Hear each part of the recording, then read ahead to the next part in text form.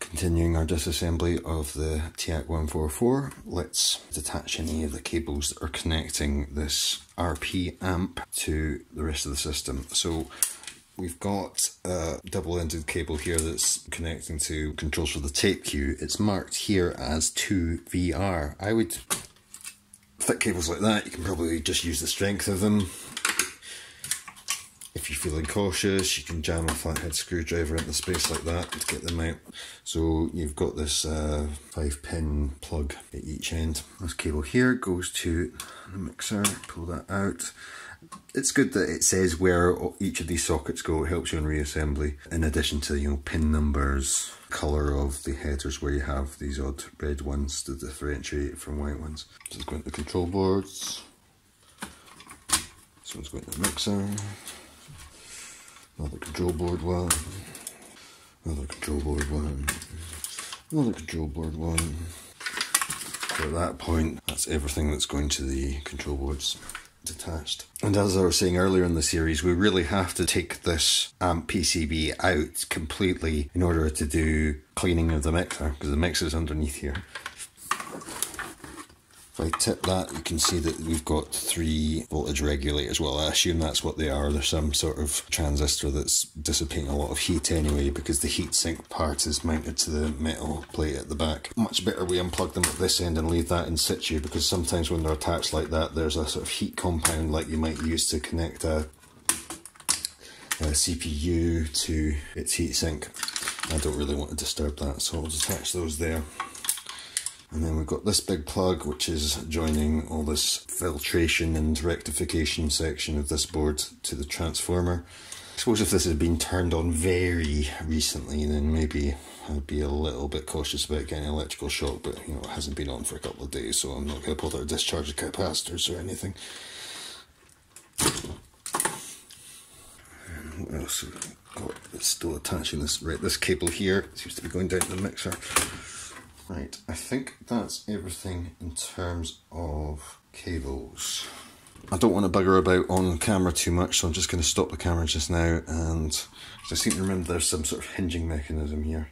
Or maybe I'm getting confused with a Fostex 250, bear with me. Yeah, so I was getting confused with a Fostex 250. It's basically just 4 screws, 1, 2, 3, 4. They are similar to the ones that were attaching the transport to the chassis, but they're just a bit longer. They've got this washer built into them. And then these tabs at the top fit into slots.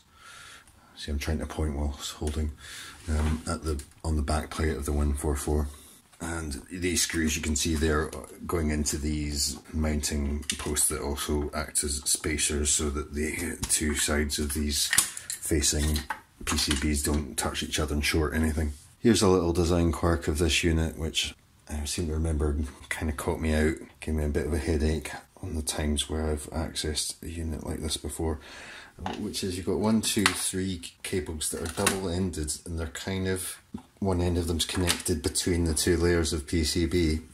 I seem to remember, you know, getting most of the way through assembly, and I'd have, like, you know, the other end of this and be like, where does this go? So let's see, I'm gonna put some big arrows in a marker pen pointing to these places, so that I don't forget to plug these in properly when I'm reassembling it. Let's check. So that's 3 pins. That's 1, 2, 3, 4, 5, 6, 7. That's 1, 2, 3, 4, 5, 6. Okay. So you've got a 6-pin one, a 7-pin one, and a 3-pin one. So we're not going to get those mixed up. So what I'll do is actually remove those completely, and I'll put them all in one kind of baggie. Some of y'all with the same lifestyle choices as me know why we call this a baggie. 1, 4, 4 between layers. Couple of little steps here. 3 screws removed. No washer, but the same sort of length as the ones that were attaching the RP amp board there. 2, we're going through this bit of shielding. I guess there's some extra need for shielding in this area. and one was just directly to the chassis there. So I've put and shield chassis to remind myself on reassembly. At that point, I'd kind of thought, I mean, there's a cable here. It's a stiff one, so I'm going to use my pliers for that. But yeah, I thought that at that point I was going to be able to lift that out, but it's still very attached. So maybe one of the horrors about working with this that I'd forgotten is that you actually need to take the entire front faceplate off in order to kind of access the mixer. Let me go off screen again and investigate that further. And the answer to what I was just asking myself there is yes. You do need to remove the entire front part of the case in order to access the mixer. I've removed 1, 2, 3, 4, 5, 6 screws, which are corresponding to 1, 2, 3, 4, 5, 6 mounting posts. You can see 2 of them are broken, so I'll be spin welding those back on. And just to give you the location of those little screws, then that's 1, 2, 3, 4, and 5 and 6 you have to access through these holes in this board. The screws that came out of there are fairly short. They've got this kind of erect nipple-like configuration. I'd be looking at some funny nipples, so bear with me. But yeah, like an outer lip and then a sort of divot in the centre. I don't know if divot's a real word. Anyway, look, they look like that, alright? They look like that. So we've got all these kind of dust savers doing their job. I'll remove them.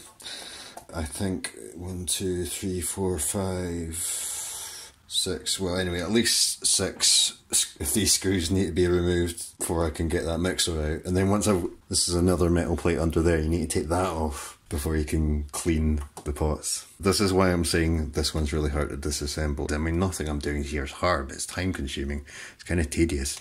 And if you're some sort of like beginner at this who's sort of intimidated about opening it up at all, then 4 levels of disassembly later on, you're going to be like, oh, fuck this. The 244 is a much nicer unit to work on from a beginner's point of view. Anyway, I will continue to remove these and figure out exactly which of these screws need to be removed and then come back. One little thing I'd suggest doing at this point is if you're going to be putting this face down, just because of the transformer that's still got a bit of weight to it, got these 2 little protruding LEDs in this kind of oblong format that are slightly hard to get hold of. So I detached the 4 screws there so that when it's on its front I can leave it like that and the weight of the unit isn't going onto these LEDs so they don't become bent or broken. The screws that hold these down, it's a bit like the ones on the 244, they're flat but then they've got a sort of second level underneath them so that there's a little bit of play in the board. The screws that you need to remove in order to get the mixer to come away from this upper section I've marked with red arrow. 1, 2, 3, 4, 5, 6 attached to the metal plates above the mixer controls themselves. And then actually you need to remove 1, 2, 3 screws that are attaching this back panel that I'm tapping with my thumb to this part of the chassis. You're going to then find yourself at this point where these parts are kind of still attached because the cable going to the power switch is going through this sort of plastic fitting. I tried to research it once and I think there is a specific tool that you can get to undo and redo this. I don't have one, I've forgotten the name of it. It's going to be a lot easier to deal with the cleaning of this if this comes away from this backboard altogether. In order for that to happen, then I'm going to have to remove 1, 2, 3, 4, 5 of these 1/4 inch jacks and then 1, 2, 3 of these plastic clips without first having removed the screws that get these 2 metal parts together. There's no way to access these black clips. I'll quickly show you how to remove one of these. Basically there's a pin in the centre, you push it through, the splayed part closes and then the entire thing will come out at the front. And then when you're reattaching them you sort of pinch those together to make sure it goes through the hole, and then when you push that in that makes that spline stay in place again. It is free, and now we have a bit of rare Scottish sunlight catching this accumulated filth that looks like Treebeard's fanny as though it were dew on a snowdrop. The bits that came off of these 1/4 inch jacks, 3 parts. You've got your nut, you've got a metal washer, and then you've got this indented plastic kind of fitting that fits in the socket on the back of the rear panel. As you can see, we are not out of the proverbial woods yet. We have 1, 2, 3, 4, 5, 6, 7, 8, 9, 10, 11, 12, 13, 14 screws, and 1, 2, 3, 4, 5, 6, 7, 8, 9, 10, 11, 12, 13, 14, 22 washers to remove before we can properly access these for cleaning. Finally, got enough access to these potentiometers to clean them.